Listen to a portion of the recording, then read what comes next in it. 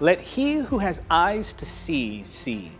Let he who has ears to hear, hear. In this hour, God is cleansing his house. 1 Peter chapter 4, verse 17 says, "For the time has come for judgment, and it must begin with God's household. And if judgment begins with us, what terrible fate awaits those who have never obeyed God's good news?" A distinct line is being drawn. Many are conforming to culture. Others are standing strong for what is true. A remnant is rising. Matthew chapter 13, verses 24 to 27 say, "Here is another story Jesus told. The kingdom of heaven is like a farmer who planted good seed in his field. But that night, as the workers slept, the enemy came and planted weeds among the wheat, then slipped away. When the crops began to grow and produce grain, the weeds also grew. The farmer's workers went to him and said, 'Sir, the field where you planted that good seed is full of weeds. Where did they come from?' 'Indeed, from where did all the weeds come? From where have deception and division come? From where have demonic doctrines come? The enemy has attempted to sow these things in the church. There are those who look like us, talk like us, and pretend to believe the Word of God like us, but we can rejoice and rest in the fact that God Himself will take care of this." Matthew chapter 13, verses 28 through 30 say, "An enemy has done this," the farmer exclaimed.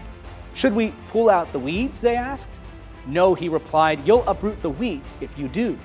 Let both grow together until the harvest. Then I will tell the harvesters to sort out the weeds, tie them into bundles, and burn them, and put the wheat in the barn.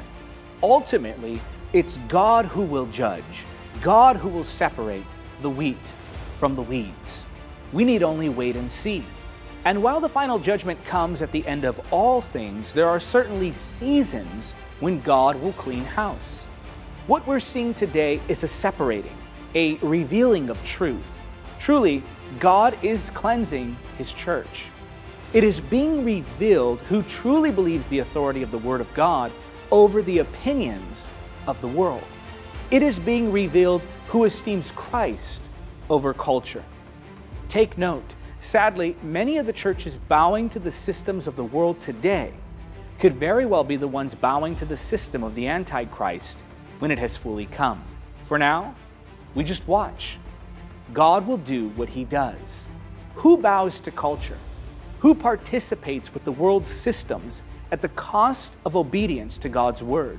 Who softens the message? Who winks at sin? God will bring separation.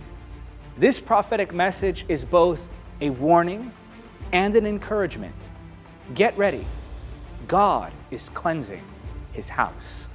I'm Diga Hernandez, and that is your Moment of Truth. For more free teachings like this, make sure you're signed up to my emailing list so that I can send you weekly emails with content that will help you to grow spiritually. Go to davidhernandezministries.com/email.